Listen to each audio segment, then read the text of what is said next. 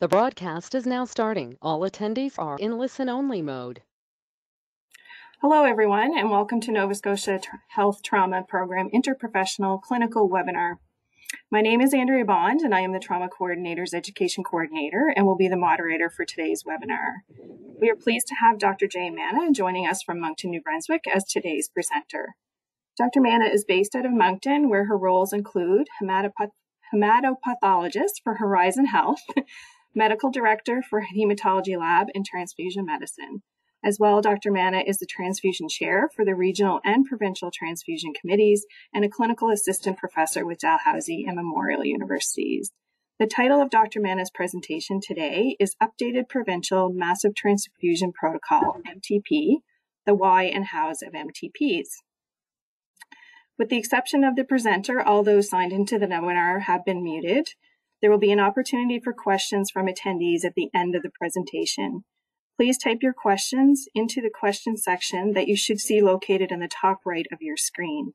At the end of the presentation, I will read the questions to Dr. Manna for consideration and comments. Dr. Manna, thank you for joining us today, and you may start your presentation now. Thank you, Andrea. And thank you, everybody, for this opportunity to share pearls of transfusion wisdom. I've picked up these pearls through my own experiences in transfusion medicine, but also through mentors and healthcare staff that I've worked with in 3 different provinces over almost 2 decades. And I also want to mention that as an problem solver and creative at heart, my excellent team and myself, we started to renovate our local MTP, Massive Transfusion Protocol, to help improve it and make it more practical. And that extended into helping update the provincial MTP. And recently, our New Brunswick trauma team invited me to talk about MTPs in general in January. And I believe some of you had attended that. Anyways, I mention it because there were excellent thought-provoking questions during that talk, and that prompted me to afterwards look more deeply into the management of critical bleeds. So I was reading about critical bleed management from a historical perspective in the military, in the civilian setting, and globally. And what I've done for this talk, as you can see, I have changed the title to an MTP review, the changes and constants, but essentially the heart of it is the same talk in January. However, I've also added some of the concepts I gleaned from my recent readings of critical bleed management in general, as well as some ideas for the future of critical bleed management in Canada. And so moving on to the next slide. So this is my menu or the objectives. What I want to review. All right. I think the slide will stay put. So what I would like to review is why the MTP was devised in the first place and why it's needed, and then to understand the underlying principles and ethical goals of the MTP. So to me, I see principles as basically the constants. It's the skeleton upon which a lot of the theory is based. And then move on to the tools, and these are tools that enable application of theory to practice. And I've summarized that as the 6 T's, so we will go over those. And then lastly, I will discuss some of the challenges and limitations of MTP. So it in itself is a very good protocol, but like anything in medicine, there's pros and cons. So we'll discuss the challenges and limitations, and this is where I will incorporate my recent readings about critical bleed management and some ideas about how we could potentially improve critical management in Canada. And in terms of disclosures, I have none. So let's start with MTP. MTP stands for Massive Transfusion Protocol. It's synonymous and exactly the same as MHP, which is massive hemorrhage protocol. And they are the same thing. In some provinces, it's MHP that's used. In other provinces, it's MTP. So it is semantics. To me personally, I do prefer massive hemorrhage protocol. I feel it has a more holistic connotation. Anyways, so why was the MTP required in the first place? It was in fact mandated in every province across Canada about a decade ago. And I did help to implement this in BC, where I had worked as a hematopathologist for about 12 years. So I was involved in helping to implement the MTP there. But the main reason it was mandated is because it has been shown to decrease morbidity and mortality of very critically bleeding patients. And the way this is achieved, so the goal is to be able to provide the appropriate amounts and types of blood products for patients who are undergoing massive hemorrhage. And they may have a DIC, which is disseminated intravascular coagulopathy, simultaneously going on with the bleed, and it in fact exacerbates the bleed. So this goal is achieved by linking lab tests. So these particular lab test results then help to guide the use of particular blood products. So that's what the MTP helps to do, is to link the lab tests and then tailor the blood products. And that's one of the major logistics of it. And what do these lab tests tell us? Well, one of the most important thing is right off the bat, if there is a underlying coagulopathy or DIC, so that's the disseminated intravascular coagulopathy present. And just a reminder, DIC is secondary. It's a secondary imbalance of the coagulation system, and any major medical illness can lead to that. So any major anaphylaxis, obstetric complications, trauma, sepsis, for instance, it can throw off the coagulation system and lead to DIC. And what happens is there's consumption of coagulation factors as well as platelets. And of course, these are the very elements that are needed to stop bleeding. So we are consuming those elements, and therefore it can exacerbate the bleed. The other thing that the lab tests can tell us about is once a transfusion is given, so once packed cells are given, and there are so many packed cells, so 8 to 10 units, for example, it can start to dilute out a person's own platelets and coagulation factors. So this is after a massive transfusion. So ongoing lab testing in the MTP helps to determine if those elements are being diluted. So those elements that are needed for stopping bleeding, they can be consumed in DIC or they can be diluted by a massive transfusion. So it guides as to whether we need more platelets or FFP in order to replace the coagulation factors and platelets. And so the blood products that are used to help stop a massive bleed are red cells. FFP is fresh frozen plasma. So plasma is flash frozen, kept at about -30, -40 degrees, and it can be kept like that for about a year to a year and a half. Platelets are a fresh product, and it's centrifuged from whole blood. It's kept at room temperature, and its shelf life is only 5 to 7 days, so a very short shelf life. So these are what I refer to as the more fresh products, are red cells, FFP, and platelets. Then there's cryo, which is short for cryoprecipitate, and it's basically plasma that's flash frozen, and the components that precipitate out are mainly fibrinogen, but there's also factor 13, von Willebrand's factor, factor 8, but cryoprecipitate is mainly used for the fibrinogen component. There is a relatively newer product that CBS has available. It's called fibrinogen. It's a fibrinogen concentrate. So it's a more refined product than cryoprecipitate. It's been out for, I believe, about 5 to 7 years now. And it is made from thousands of plasma donors. It's fractionated, so this particular protein is fractionated, selected out, purified, and then dried. The other word for dried is lyophilized, so it's a fractionated lyophilized product. So these are the products that are available from the blood bank in order to help manage a critical bleed. And I've written down here that timing and communication are absolutely key for the implementation of an MTP, and with any kind of acute situations, as you know.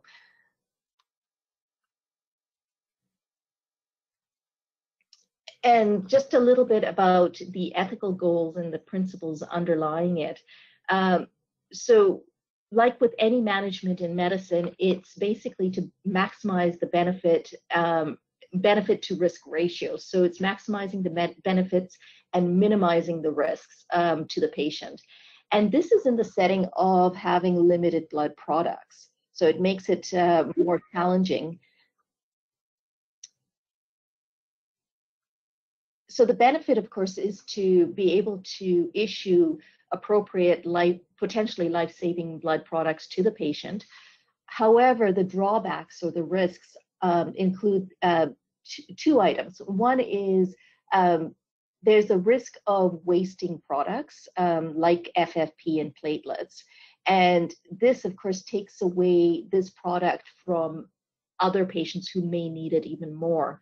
And that's one of the challenges of having limited blood products is trying to use it appropriately and in the setting of just very limited availability. So there's two ethical considerations. The waste of product basically is a consideration of the donors. So we try and minimize the waste because it's in responsibility to the donors who are taking the time and resources to donate these products. So it's not a synthetic product where we can manufacture great amounts of it. But the other big ethical aspect is that we don't want to be taking away needed product from other patients. And this follows the ethical principles of justice. So there's 4 deontological ethical principles, and one of them is the principle of justice. Oh, sorry, every time I move my mouse, it seems to change the slides. The other risk is of course, transfusion reactions for the patient. So some of the transfusion reactions include making alloantibodies, hemolysis, febrile reactions, et cetera, et cetera. So how do we balance the benefits and the risks? Okay. And the way we can balance this is through linking the lab test results with tailoring the blood products. So with MTPs, there's an initial set of lab tests. So there's this initial set, we don't necessarily, sorry, I was trying to use my mouse to point, but I think I'm just going, oh, there we go. I'm not sure if you can see that. But the initial lab tests are not necessarily ones that we keep doing throughout the MTP. But they include doing a CBC, PTT, INR, and fibrinogen. The CBC will allow us to know the hemoglobin and the degree of anemia if it's present, as well as the platelet level. So knowing the platelets, what's happening with PTT, INR, and fibrinogen will let us know off the bat if there's a simultaneous DIC or a coagulopathy going on. So remember, with a coagulopathy, we're consuming platelets, so platelets will drop. We also consume all the different coagulation factors, so both PTT and INR will increase. And in DIC, fibrinogen actually takes a nosedive much faster than other coagulation factors. So fibrinogen is measured directly, and you'll see an acute drop in fibrinogen. I believe the reason why we see far more of a drop in fibrinogen is because there are two things going on. There's a consumption of fibrinogen, but there's also fibrinolysis. So there's a breakdown of fibrinogen going on in a coagulopathy. And of course, all of that will exacerbate a bleed if a coagulopathy is present. A group and screen is done as part of the initial lab tests, and this is to help tailor to a person's blood group. And it's also to evaluate if there's any underlying alloantibodies. And if a person already has an antibody present, that can lead to an instant hemolysis right away. So it's to determine all sorts of different things, mainly the blood group and if there are any other antibodies. And there are tests to see if there's acidosis present. And just a reminder that in a massive bleed, there's decreased perfusion to the organs. And so there's a switch from aerobic metabolism to anaerobic metabolism. And when that switch happens through the glycolytic pathway, there's a production of lactic acid, and that's how you can get acidosis occurring. So just a step back and a reminder that there is a potentially lethal triad in traumas, as you all are aware, and that is the lethal triad is coagulopathy, acidosis, and hypothermia. So once those set in, it's a much higher risk of mortality. And then there's the ongoing lab tests. And so these are done every 30 minutes once an MTP is triggered. So once it's triggered, there's an initial set of lab tests, then every 30 minutes. And this is to monitor. And I've mentioned down here, we're monitoring basically, is there any onset or continuation of DIC? But we're also seeing if there's dilution of platelets and coagulation factors. So again, the CBC, PTT, INR, fibrinogen help to determine all of those. The lactate and bicarbonate, again, these are means to monitor acidosis. And also calcium is monitored. And the major reason is because blood products, one of the preservatives in blood products is citrate. And citrate chelates calcium. And once you have hypocalcemia set in, that will render platelets and coagulation factors more dysfunctional. So again, we don't want to exacerbate the bleed by making the elements of clotting more dysfunctional.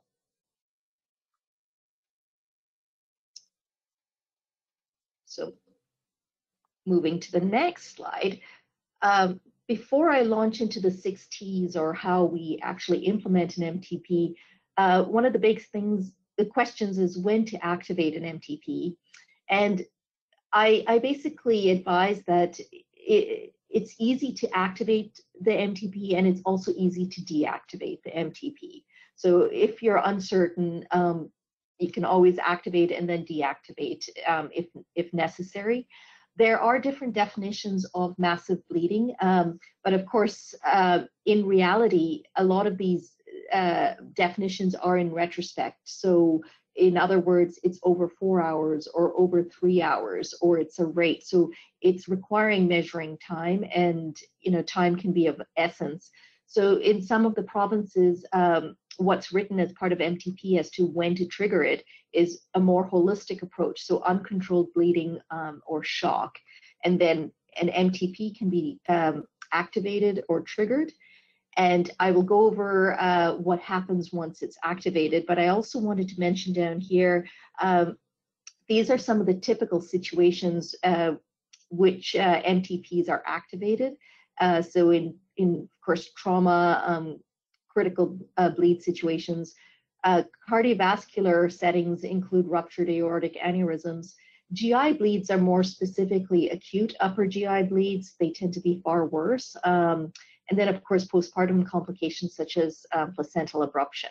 So these are just examples. It's not limited, of course, to these situations, but this is where we have seen MTPs occurring more often. So what are the 6 T's? Basically, the first 3 T's are more active, and the third set of T's are more inherent or after an MTP. So the active ones are actively triggering it, and I will go into more details about all of these. But once it's triggered, what happens? Then there's treatment side. So of course, the treatment includes addressing the bleed. So blood products are sent down right away. Meds is to help me remember that there may be anticoagulants aboard which need to be reversed. TXA stands for tranexamic acid. That's an antifibrinolytic. So that can also be given. So this is all to help initially manage a critical bleed. Temperature is to make sure that temperatures don't fall below 37 degrees, because remember, hypothermia is part of that potentially lethal triad.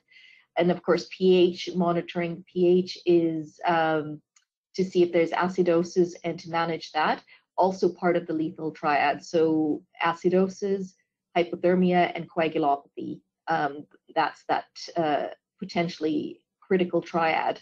And then, of course, monitoring calcium levels, because citrate can chelate calcium and that can exacerbate a bleed. So that's part of treatment.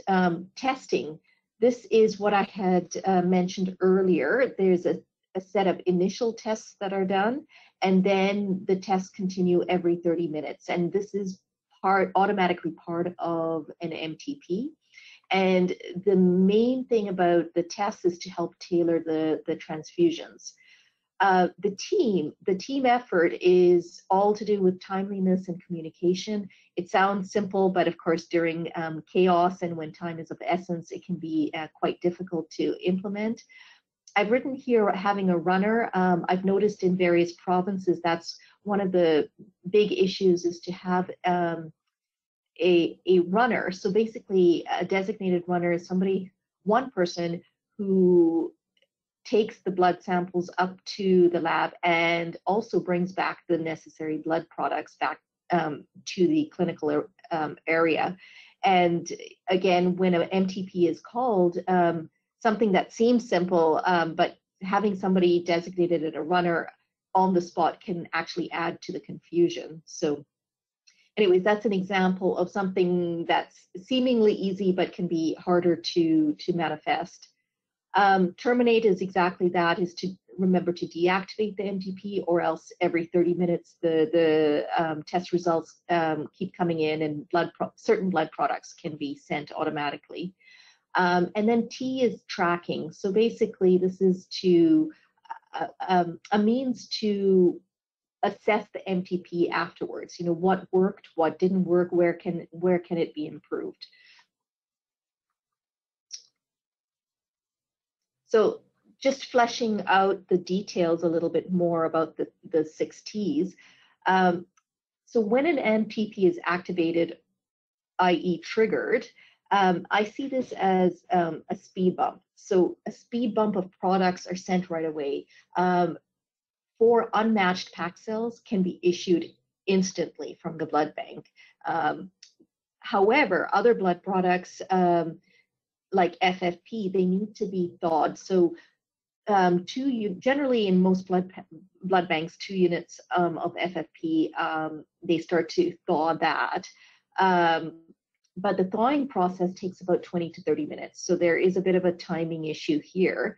And once the FFP is sent, if coagulation test results are not back, so interestingly enough, the coagulation test results also take about 20 to 30 minutes to do. If they're not back, then the FFP is automatically sent. However, if they're back and say they're perfectly normal, then it may not be needed right away. So that's a little bit about the speed bump, which I see as part of the trigger. The treatment, as I mentioned before, is treating the bleed. And the way we treat the bleed is, of course, the basics include pressure. I just want to mention IV fluids. It depends on the bleed. Generally, giving too much fluids is not advised. In the past, like about 20 years ago, it was advised that giving crystalloids and a lot of it during a massive bleed was the standard of treatment. But it's been shown that too much fluids will dilute out platelets, coagulation factors, and it will also decrease the hematocrit. And you need a certain amount of hematocrit to also help stop bleeding. So just be wary about that. And then, of course, blood products are needed. So as I mentioned, the speed bump includes the PAC cells, and then in time, the FFP. And then once the test results are available, blood products can be tailored accordingly. And just to mention that a CBC can be done within like 10 minutes. So the results are quite quick for a CBC, and we can know what the platelet count is. If it's a simple bleed, generally physiologically platelet counts increase. So there may not be a need for platelets right away. However, if there is already a simultaneous coagulopathy, the platelets may be consumed, and then you would need platelets right away. So that's an example of tailoring to the test results. Tranexamic acid is also given, and it's shown to be effective within 3 hours of a critical bleed. This is an antifibrinolytic, so it helps to stop the breakdown of fibrinogen. As I mentioned earlier, with DIC, it's both the consumption of fibrinogen as well as fibrinolysis that's occurring, so a breakdown of fibrinogen, which leads to a much more acute drop in fibrinogen than other coagulation factors. And of course, that decrease in fibrinogen greatly exacerbates bleeding.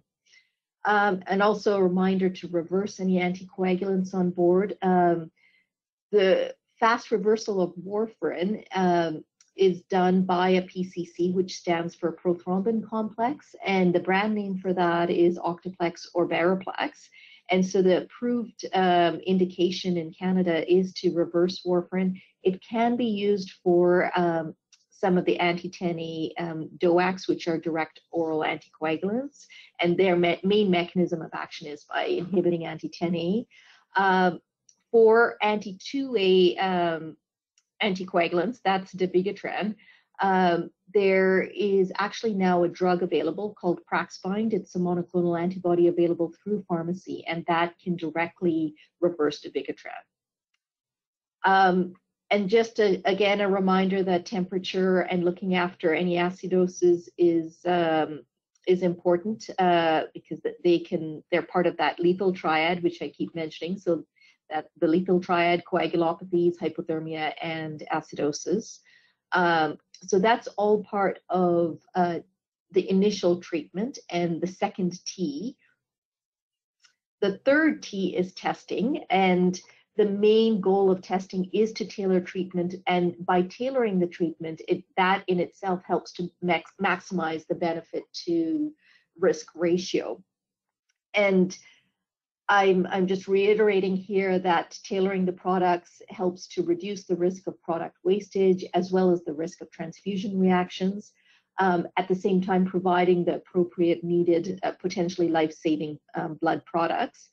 I did mention earlier the CBC can be ready in 5 to 10 minutes, so it's very quick, but the coagulation test, so PTTI fibrinogen, is in 20 minutes. Some places, like at the Moncton Hospital, we are using something called ROTEM, which stands for rotational thromboelastometry, within our MTP. ROTEMs can actually provide results much sooner and in 10 minutes. So in terms of timing, it does provide information about coagulopathy much sooner, but it's a much harder test to interpret. But that was one of the renovations of our local MTPs, was to incorporate ROTEMs in our MTPs last year. And I alluded to this, but I'll mention it again because it is important. Platelets are always in the greatest shortage, mainly because of its short shelf life. Its shelf life is about 5 to 7 days because it's kept at room temperature. And in most hospitals, the platelets, there may be maybe around 3 or 4 platelets available, so 3 or 4 doses. So it's something that's even more limited than other blood products, and that's why tailoring the use of especially platelets is encouraged. And the CBC, that can be obtained right away, and it can also let us know what the platelet level is. As I mentioned earlier, if it's a simple bleed, a simple but major bleed, so say a major lower GI bleed, for instance, without a coagulopathy, physiologically, our bodies actually increase the platelet counts. So you could have a high normal to even increase platelet counts. And in that case using platelets is not required. So that brings me to basically a bleed with coagulopathy versus a bleed without coagulopathy. They're treated differently.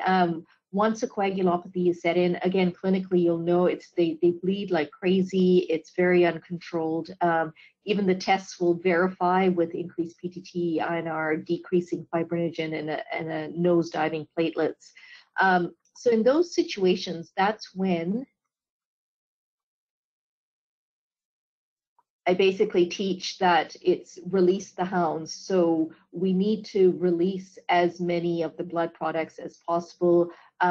Once a person's in coagulopathy, they're going to need not just PAC cells, but platelets, FFP, cryoprecipitate, fibrinogen. So it's basically a release the hound situation. Whereas a critical bleed without a coagulopathy, that is more of a tailored, more controlled situation. So as you can see here, our hounds are walked on a leash and maybe one at a time. So we would release products as needed. So platelets may not be needed right away, but say PAC cells. So they may need 4, 5, 6 units of PAC cells. Maybe that's all they'll need. So this is a more breathable situation where, you know, we do have a bit more time on our side.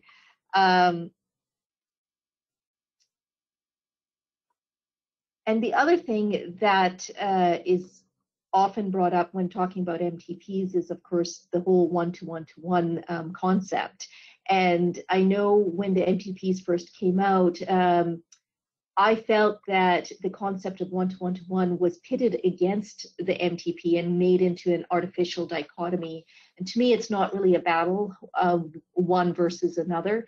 In an MTP, it can be incorporated, especially when, you know, I was mentioning a bleed with coagulopathy and we release the hounds. So releasing the hounds would be actually released in a one-to-one-to-one proportion. So with the MTP, though, we do have now lab tests which are linked to it. So that helps to guide. So just a reminder, a one-to-one-to-one proportion is 4 units of PAC cells to 4 FFP units to 1 dose of platelets. And I know this can get all confusing. 1 dose of platelets is already for donors that have been pooled, but at the CBS side. So they've already been pooled, and when they're shipped to the recipient hospitals, it's already in one package, and that's called 1 dose. So this is what the proportions are. It's supposed to resemble whole blood, so the proportions in whole blood. And yes, the military did use this, and they still use this concept, and we do too in the civilian hospitals. But the reason it was used more often is when there was no MTP and there was no accessible or available testing to be done.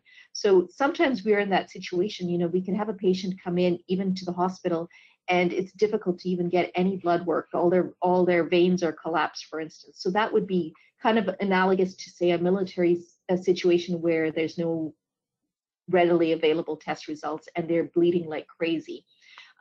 That's where a one-to-one principle is used. So it's used when there's no test results readily available for whatever reason. But the articles that do talk about one-to-one-to-one and MTPs, they all basically stress that tailor once it is possible, or if it is possible to tailor the products. So it's a more of a nuanced approach. This is a slide just detailing the link between lab results and which products to use. So I've just given some examples. These are guidelines that are used in most provinces. I know Ontario and BC use these thresholds. So going back to the lab results, if a patient is unstable, critically bleeding, hemoglobin's less than 100, then this is where 4 units of pack cells are given. And if platelets are less than 100 in that same critical unstable situation, it's 1 dose of platelets. INRs of more than 1.5, PTTs of more than 35. And again, this is the guideline that then tailors in terms of using 4 units of FFP. And then with fibrinogen, in most situations, it's recommended that fibrinogen, if it's less than 1.5, to then give a full dose of cryoprecipitate or fibrinogen concentrate. I've mentioned less than 2.0 because that's specifically in obstetric situations. With obstetric complications, there's something about the placenta that tends to trigger even more of a DIC. And so it's recommended to keep fibrinogen levels above 2. So those are just more details and as to how to link the specific lab results with the blood product use. And anytime we're transitioning from theory to practice, it's about well, basically having different tools to help implement it. And sometimes that can be quite difficult. I like this quote by Dr. William Osler. He says, "To study the phenomenon of disease without books is to sail uncharted seas. While to study books without patients is not to go to sea at all." So with the MTP, we need the clear map, which is an MTP. I find also flowcharts are helpful. We need our compass, which is the ethical principles.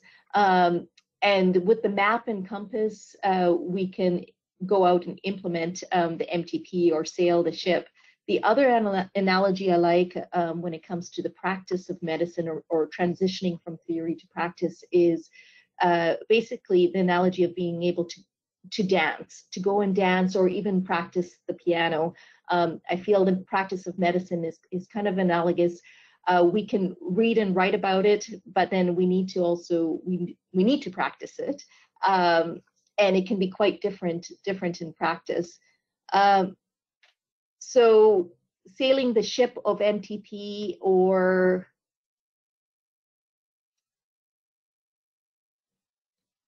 doing the dance of MTP, whichever analogy you like, it does require that experience and the practice. So we could have real life practice, and that also requires a post-MTP evaluation because that helps to tweak the MTPs. And it's basically reviewing, you know, what worked well, what could be improved. And so that's important. The ongoing discussions and education are important also, as well as simulations. So simulations are more like practices that don't depend on a real life situation. And they can be simulations in real, utilizing the lab as well as in the clinics. There are videos too where you can watch simulations, so it's not actual real life simulations. And I find the Ontario MTP website is very, very educational. So this is an example of one of their simulations. If you just Google Ontario massive transfusion or massive hemorrhage protocols, it comes up with this website, which is quite extensive. So transitioning from theory to practice, it does, experience helps a lot, but linking it to ethical goals and discussions and education is also helpful. So just a summary of the different tools we can use to help implement an MTP when it is activated. So activated in an uncontrolled bleeding / shock situation, if that is there, it could justify an MTP. Once it's activated, the trigger results in a speed bump of blood products. Then there's treat and test. And in general, if there's a bleed and coagulopathy, it's release the hounds, so release all sorts of various types of blood products. Or it could be a major bleed without a coagulopathy, and this will become more paced and more controlled and tailored. The team is very important. We are coordinating many different departments, many different people. So time, communication are absolutely key. And then, of course, terminating the MTP so it doesn't go on and on and on. And tracking. So tracking is what I alluded to before, is evaluating what worked and what didn't work, so that there's a constant dynamic improvement going on. So I'm almost at the end here, and as I promised, I was going to synthesize the challenges of MTP, but linked to that, the concepts of just critical bleed management in general that I recently read about. So I want to summarize some of those concepts and some ideas. So the biggest challenges of MTP, it's time. Time is of essence. And to me, the two things that I find very difficult are the bloody FFP and bloody platelets. So in terms of time, thawing FFP takes 20 to 30 minutes. So of course, this poses a big challenge. And as I mentioned before, platelets, again, in terms of their time, it's their shelf life of 5 to 7 days and having very limited amounts in the hospitals. And that's just an inherent nature of the way platelets are. For instance, packed red cells in a big tertiary hospital, you could have maybe 30 or 40 units of packed cells, as opposed to, say, 4 doses of platelets. So this, of course, poses another challenge. And then clinically, it's that lethal triad, the coagulopathy, acidosis, and hypothermia, and trying to prevent it or manage these. So those are what we're dealing with.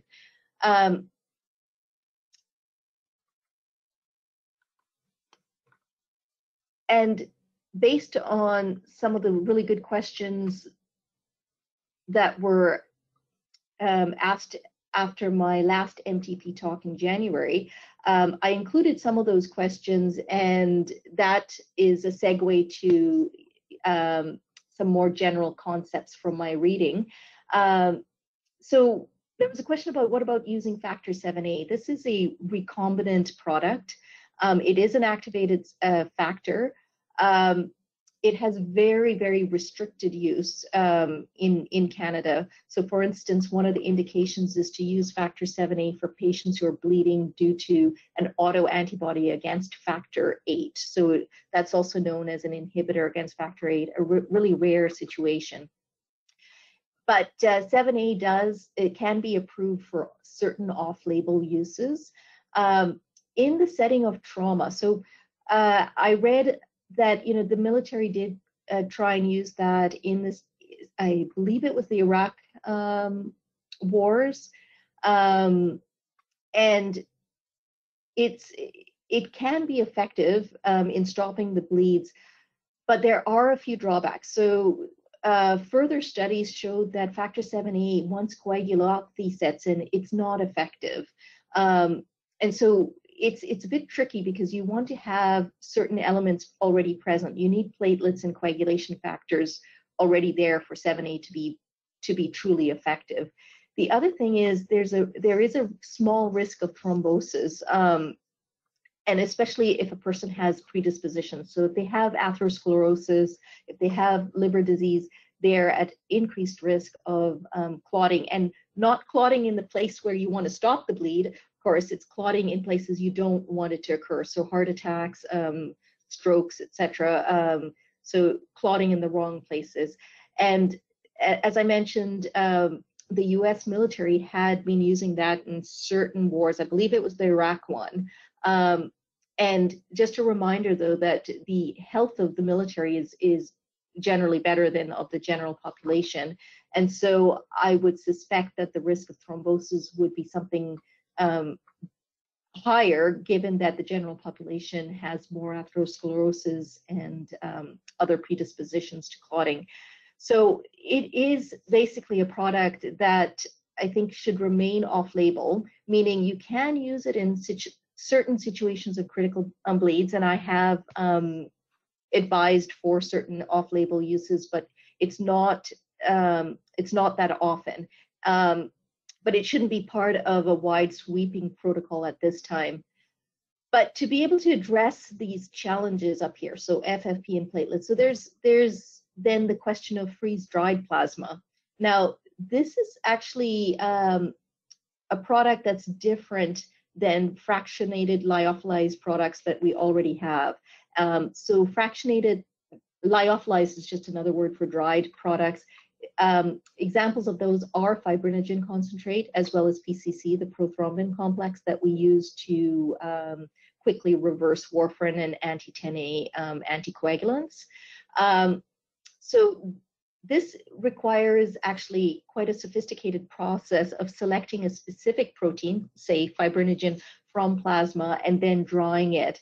And so it's a lot more complicated process than a freeze-dried plasma. Freeze-dried plasma was actually developed in World War II. And it basically has all the proteins in plasma. So immunoglobulins, coagulation factors, albumin, etc. There's no selection of the protein, and it's dried, and then it could be reconstituted and used, say, during a critical bleed. So I thought that was quite interesting, and in fact, it's approved for production only in a few places. So in France, Germany, and South Africa. It's not approved for production or use in Canada or the States right now. But I believe this has a lot of potential for use in a critical bleeds situation, mainly because of the timing. Instead of thawing for 20 to 30 minutes, it could be available right away. So it has been revived in these countries. It is being produced. So I think this has potential, but it could be, years down the road for North America to be producing and using it, if this is a route that we choose to go. So that does have potential. There was another question about whole blood. This is a very interesting area, because currently whole blood is being used for civilian traumas in the United States. It is also being used in the military, the US military. So there was a question of, well, why can't we use it here in Canada?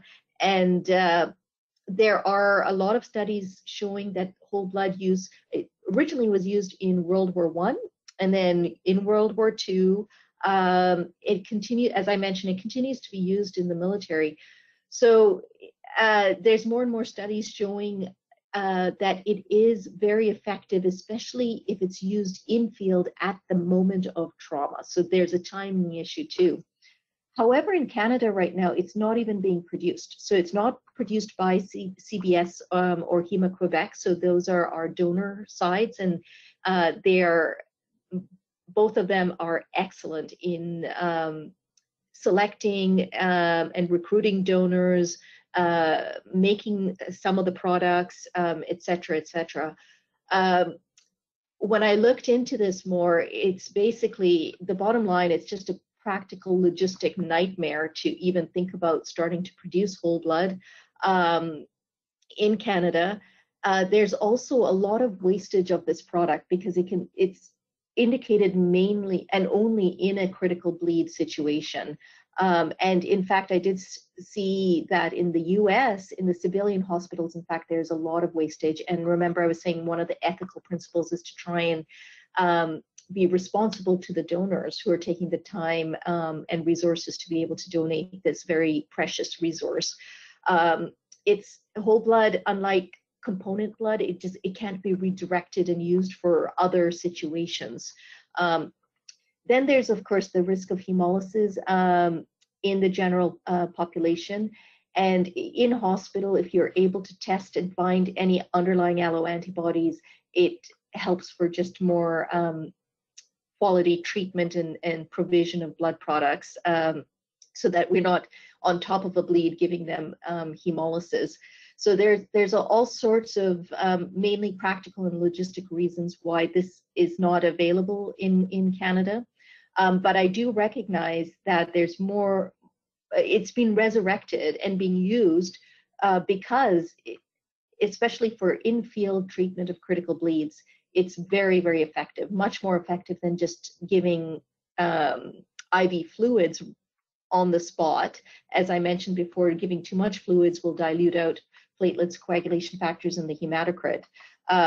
So it's that in-field treatment. So even in the military, they do have the portable MASH units, well, the portable hospitals essentially. But even if somebody was critically injured somewhere else, they still have to bring them to that hospital. And so they're looking at that whole idea of in-field treatment. So it's being able to provide that whole blood at the moment of crisis. So as I mentioned earlier, being a problem solver and creative and mulling over all these challenges, this is just it's a hypothetical possible solution.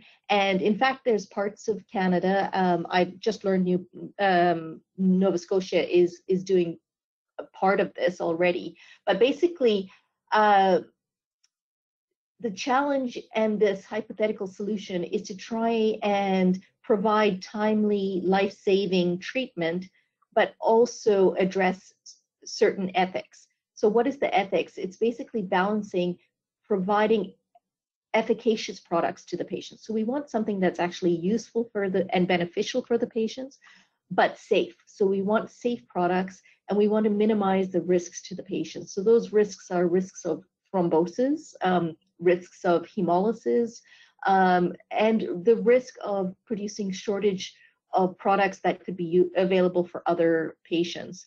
We also want to be responsible and reduce risks for the donors involved. So this is a big balancing act.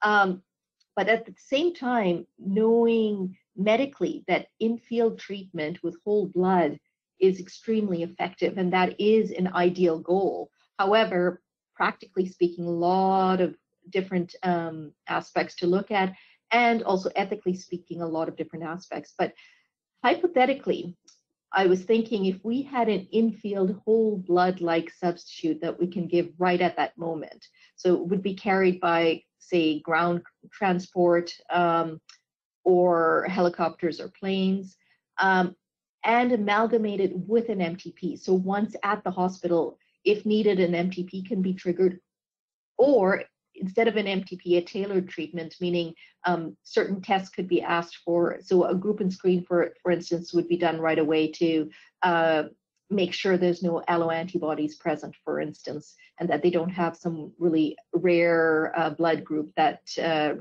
requires more specialized products.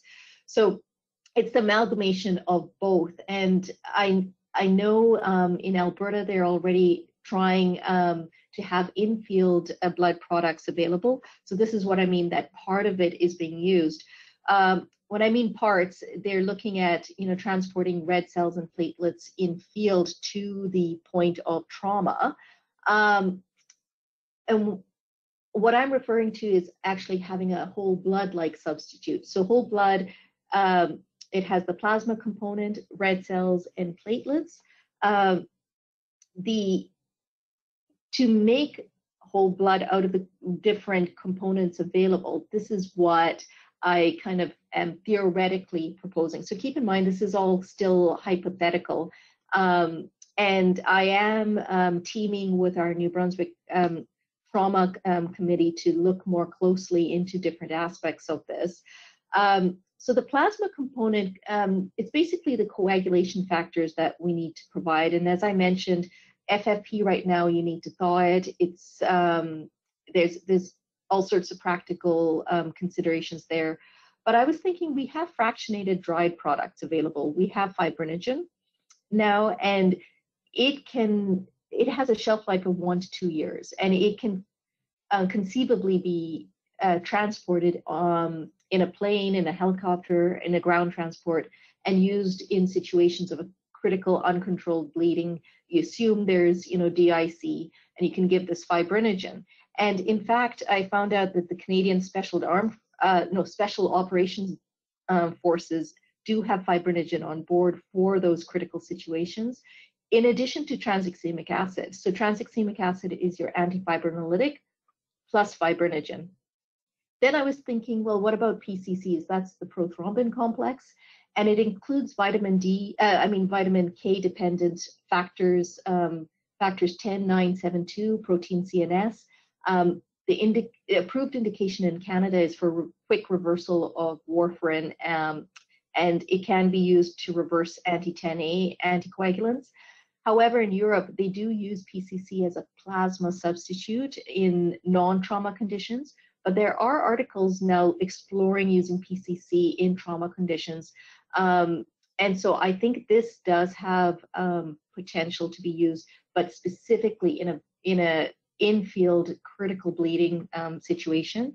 PCC doesn't have activated factors like 7A. 7A is activated, so there is theoretically more risk of thrombosis there. So that's one concept.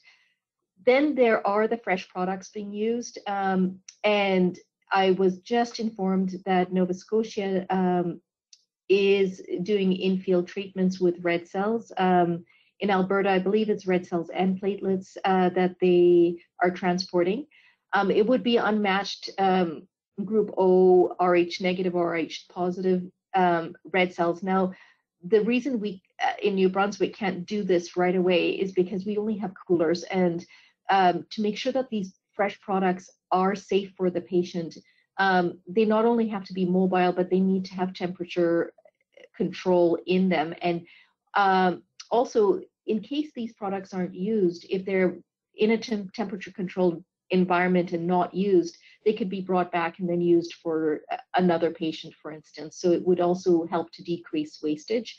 But definitely finding units that are temperature controlled and we can do quality control remotely, that makes it certainly viable. Platelets, as I'd mentioned, they are still always in a shortage, which is shelf life of 5 to 7 days. So keeping that in mind, but the thing about transporting them, they're in room temperature and agitated. So generally platelets aren't transported because of that reason. However, I did find out you can cool platelets to a certain temperature, and it actually, that cooling increases its function. However, it decreases its in vivo lifespan. So once it's in the patient, those platelets are removed fast. However, they have increased functioning. So in fact, in a trauma situation, in an acute bleed, this could be basically a way to transport platelets. I'm thinking in the near future, I would love if there was an inventory of platelets that were actually made and stored in cool temperatures right from production. So there would be kind of two inventories, one of temperature controlled, room temperature platelets, and one inventory of cooled platelets.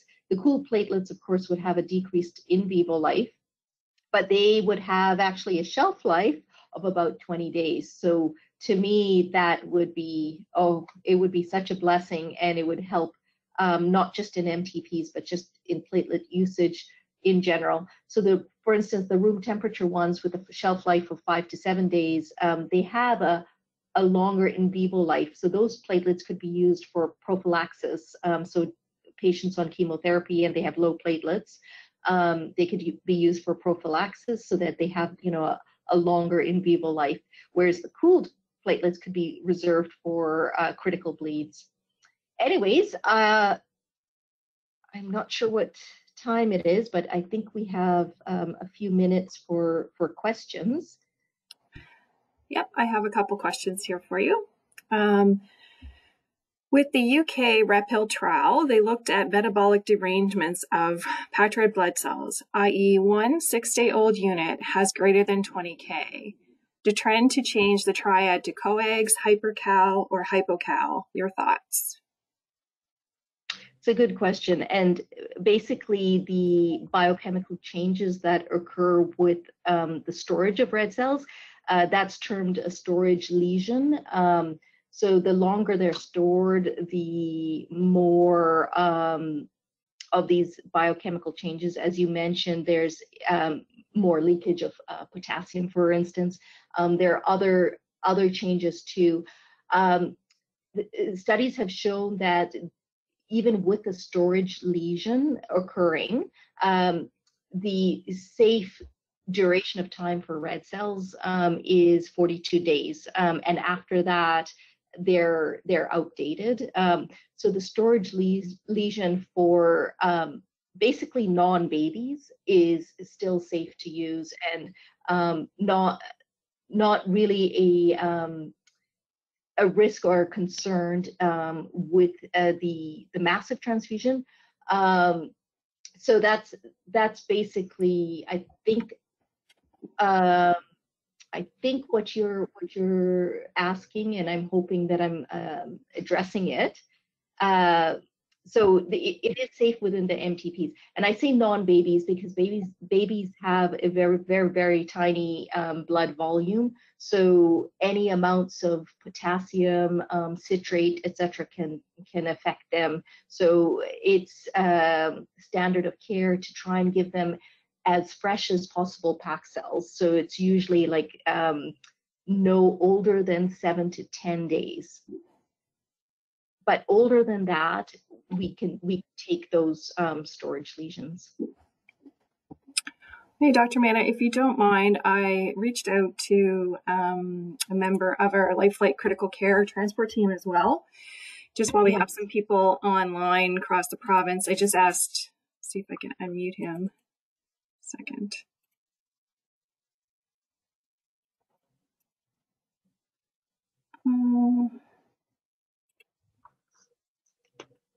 Oh, sorry. Just trying to see if I can get Steve Crocker. Just because the next comment kind of relates to our transport as well. Okay. Are you there, Steve? Yeah. Okay, I'm just going to read the next comment because it kind of ties into some of the end of your last slide.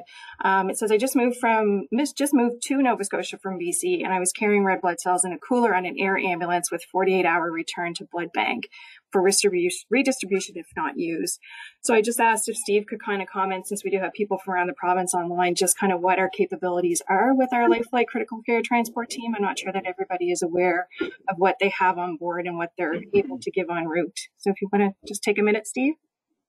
Sure, thanks, Andrea. So yeah, about 3 years ago, we introduced the transfusion program at LifeLight, and we currently carry 2 units of O-negative blood. They're carried in it's called a Credo box. Yes. So it's a cooler type box. And that's sort of managed through transfusion services at the QE2. And so we get that blood. We have 2 boxes, one for our sort of peak team and one for our core team. And so we have that blood, and it gets switched out every 48 hours.